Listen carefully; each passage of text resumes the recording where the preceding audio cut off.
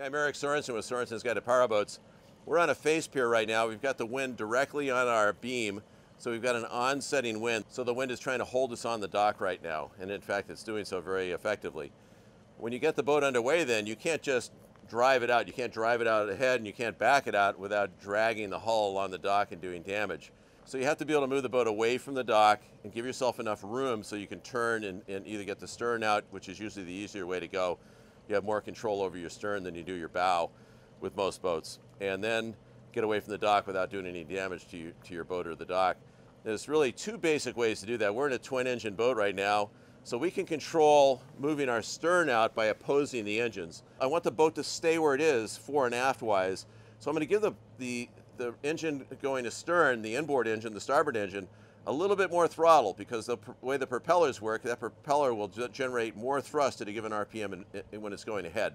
So to simplify it again, I'm going to go ahead of the port engine at around 600 RPM because that's idle, and I'm going to back on the starboard engine probably at about 800 RPM or 900 because that's what it takes to equalize the thrust. So now what happens, I've got the side force and the moment or the twist of the two engines, one going ahead, one going to stern, and the side force of those props. What they really want to do is they want to twist the boat. They want to turn it in its own length. But so that we don't do that, so we just move the stern out, I'm going to turn on the bow thruster at the same time.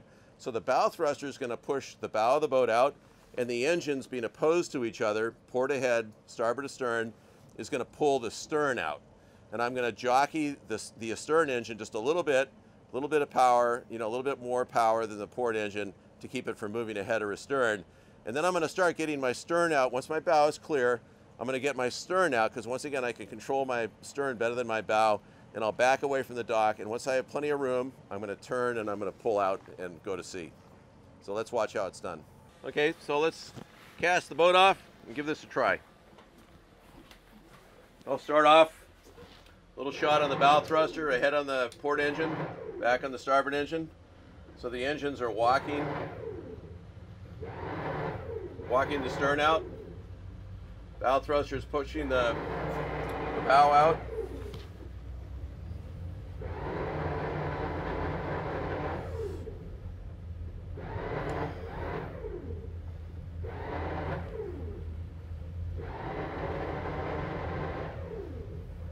So we're right against an onsetting wind, worked nicely. Now I can either, I've got enough room, I've probably got 25 feet. I can either just turn ahead on both engines. I can just twist it out, like so, which is what I'll do this time. The nice thing about that is you don't have to touch the steering wheel. So there we have one way to get away from the dock in an onsetting wind with twin engines and a bow thruster. Give it a try and have some fun. I'm Eric Sorensen with Sorensen's Guide to Powerboats.